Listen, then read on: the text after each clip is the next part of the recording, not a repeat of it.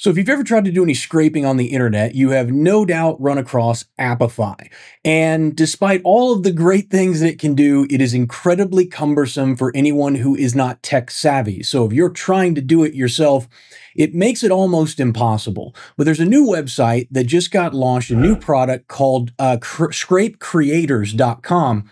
And I've been playing around with this thing, and it's really cool. And I want to show you a few use cases for it, and you can decide whether or not it's for you or not, because it really is, for what it does an exceptional job of it, but it only works in certain use cases. So if those are you, you're going to really enjoy this episode. I'm going to show you a couple of examples, but first let me get logged in. Okay, so now that we're logged in, you can see a few things on the overview page. First is your API key, and once you've got, I haven't paid anything for this yet. I've just been testing it out. I have 92. They give you 100 credits. And it looks like from the work I've been doing that doing any sort of scrape of about 50 items costs about 2 credits.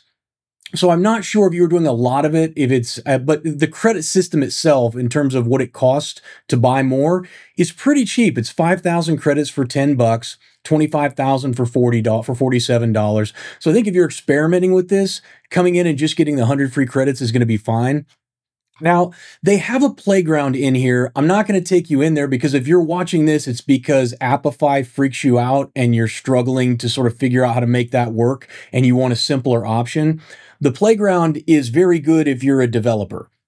It's not great if you're not. So what I decided to do was to go into something like N8N, which is much more user-friendly for those of us who are not developers, coders by trade, so that you can kind of see the process and how it works, and also kind of visualize what's possible. So I've got 3 different use cases here. And the first one is a YouTube competitor insights. So if you have a YouTube channel, you're using it for your business, you're trying to grow, and you know that you have other people in your industry, in your space, who have successful channels, one of the things would be really nice is if you could go scrape that channel and look at all of their videos for, say, the last 3 or 4 months and do an analysis of those and sort of split out which ones have gotten the most views and compare it to the titles and do some data mining to try and figure out, okay, what are people in my industry really watching right now? What sort of titles and content's resonating? That's the idea. Well, if we come in here, you'll see that in N8N, we actually have a Scrapes Creator tool. And if I just open this up, you can see all of the different things. We have Facebook actions where you can get a profile, where you can get Facebook group posts. You can get Facebook ads, which we'll talk about in a minute, and search for ads in your industry that are currently running successfully so you can get an idea and maybe even copy what they're doing if they're doing a good job. We've got the Google Ads library. We've got Google Search, all the Instagram stuff, LinkedIn actions, the LinkedIn ads library. It just goes on and on. They've got Pinterest, they've got TikTok, they've got Reddit. It's just, for social media, and this is what I'm saying, for social media, this is a game changer, because I'm not even going to go into how I used to do this to try and scrape this stuff, but this is 100 times easier than the way it used to be. So here, what I've got, and again, this isn't an N8N tutorial. I just want to give you conceptually an idea of what you can do with this information. So I'm using here the Get YouTube channel videos, and I have this guy, Ed Lawrence, who I follow on YouTube. He talks about YouTube stuff a lot and how business owners can use YouTube to grow their channels. If you are into that, this guy's good. Like, I've been doing marketing online for 18 years.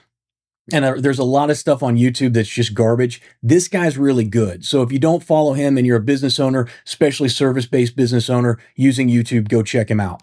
But he talks a lot about the process of getting people to transfer from YouTube onto other platforms. And so I thought, well, let's use him as the example for this, because I know his stuff's good and I like him.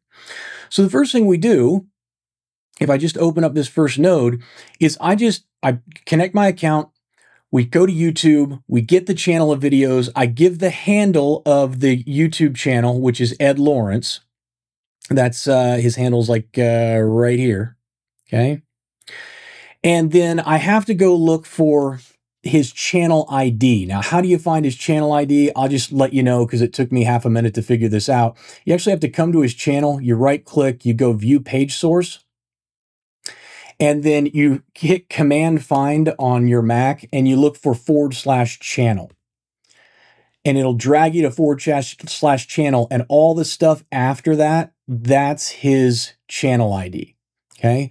So I come and I take that, I drop it back into there, and then it asks me how many I want. It defaults to 50. Just start out with 50. If you, I don't know how many you could technically run, maybe thousands, as long as you've got the credits. And then it pulls in all of this information into a table. But the problem is we kind of need to split this information out because now we've got all the information, but we want it done video by video. So all I did was I added a little split node here, and I took each video and I split it out by video. And that gives me, again, if I look here on the left, each table now has videos, video viewer count, that information in there. Okay. So I'm including videos and the video view count because those are the two things that I'm interested in. Okay. Then I do a little bit more filtering here where I say I only want his videos that have over 35,000 views. Now that's because his channel is pretty large, and over 35,000 views would be slightly above average for his total view count. Okay. Or his average view count. So now I'm just going to filter out all the ones that are not as successful. Again, we're trying to figure out how to learn from other people in our industry who are having success in the area we want to have success in. And then we've got insert rows. Now, the cool thing, I haven't shown you guys this before. I'm sure you may have seen it if you're an N8N person. Previously, if we wanted to put things into spreadsheets, we had to use something like Google Sheets or Airtable. But N8N's done a really cool thing here, which is to create their own tables. So now, if I pass all of that information, that filtered information, into this N8N table, it comes out looking something like this, which is cool. I've got the title, I've got the number of views, I've got the URL so I can go watch the video, and I even have the average duration of the video, or the actual duration of the video, which is nice to have if you're thinking about trying to find commonalities between title, total number of views, and video duration. So you might be able to ask an AI agent to do something like, hey, go look at all these videos and see if there's any correlation between the view count and the average and the length of the video. And you may find that, hey, if videos under 20 minutes tend to perform really well, while videos over an hour long perform poorly, or vice versa. But this gives you the data. And the nice thing about what they've done with these tables is it stays inside of N8N. So I don't have to call out to Google Sheets and then call back in and risk something breaking in my workflow. I can just keep everything kind of all inside of N8N. But that's the first option, the first thing that we can do with this. What's another thing? Okay, so at this point, you may be feeling a little overwhelmed at the realization that this whole AI agent thing isn't quite as easy as you thought it would be. Well, I got some good news for you. It can be. You see, the engineering team at Motion has spent years designing the most useful work tool for the 21st century. And they already have AI agents, exactly like the one I'm showing you, built directly into their platform that their engineering team can customize to fit your company's unique needs. So if you want a simple and friction-free way to add AI agents to your business, click on the link in the description for a free trial to test Motion out for yourself. And for everyone else, let's get back to the episode. The second one is, hey, let's do a LinkedIn profile scrape. And the rationale for this would be, let's say we're doing cold email and we want to give a personalized message at the beginning of that email to that person to try and make it seem more, I guess, like it's more casual, like it's coming from a friend.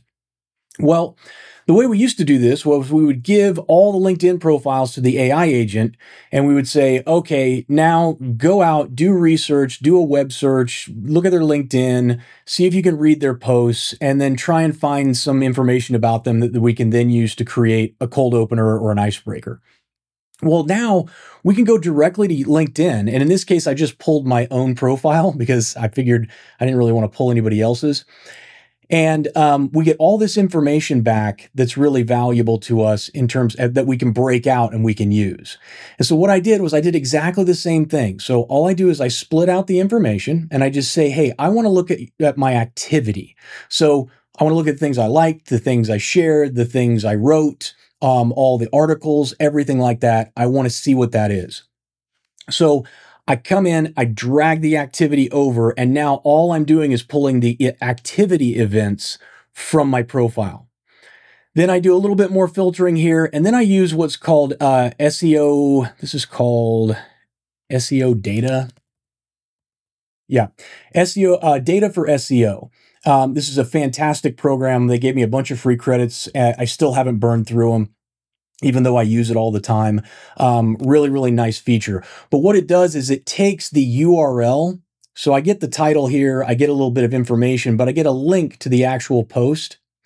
And what I say is, I say, hey, I want you to take this link from this post and I want you to pull out the data that's in there. I want you to parse the data for me.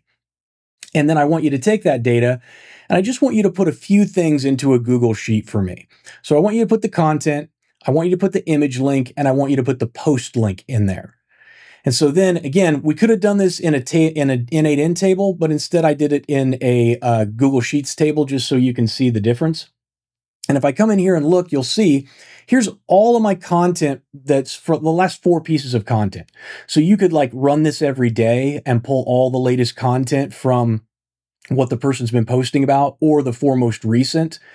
You could do the same thing when you're developing your cold email, is just come in here and say, hey, read through these, get an idea, and then use it in your cold email opener. And as you can see, we have the link to the actual post. If we want to go look at it, you can see there's the post itself. And then we also, if we come down, we can also look at the image. Well, if I can get it to open. There it is. That's the AI image that I had generated for that post. And so you can either use this, as I said, to go in and manually look and sort of see what your competitors are doing, or what we could do at the end of this is then just feed this into an AI agent and have it start doing some other work or some other data mining or interpolation, whatever we want, okay? The last one is the Facebook ad scraper. So let's say that you're running ads on Facebook, you want to see what your competitors are doing, what kind of successful ads they have, and maybe you can look to model some of your ads or test some of your copy and your advertising against some of what we would consider to be kind of like what's working now, the standard, right? There's a term for it in copywriting, and of course now it just completely escapes my mind. The control piece, okay? So anytime you're running ads, typically you've got one control piece, and that's the one that has performed the best. And you're constantly testing new ads to see what's going to perform better than the control piece. And once you find one that does, that becomes the new control piece, okay? So what we've done in here is we've just gone into Facebook ads library, we've searched ads, and I've queried investment advisor. And then I've said, I only want countries I only want ads from people in the US. I only want ads that are currently running. And then last, I only want ads that have been running for more than a month. Now, why is that important? Well, if the ad's been running more than a month, there's a pretty good chance it's working, because nobody in their right mind would pay Facebook month after month for ads that weren't converting. So if we look and we pull just the ads that are converting, then there's a high likelihood that those are going to be good ads. Then we do the same split out that we've done the other 2 times. We just pull in the actual search results, and then we pass that into this data sheet here, and we get all that information. And if we come back to the little test spreadsheet I've got, now you'll notice it doesn't look good, right? You need to do some formatting and some things if if a human was going to go through this and start looking at stuff. But it's great if all you're doing is passing that information then on to an AI agent. And so you can see, here's the law firm, here's the link to the URL, here's the image URL. So if they did actually have an image that they were using, you can see what that looks like. Clearly pretty AI generated image here. But that's the idea, is that you can then take this data in, and you don't have to go through the process of copying the code and putting the code into an HTTP request or the Apify node and making sure that all that's set up correctly. It's just literally plug it in and it works. Now, where does this not tend to work well?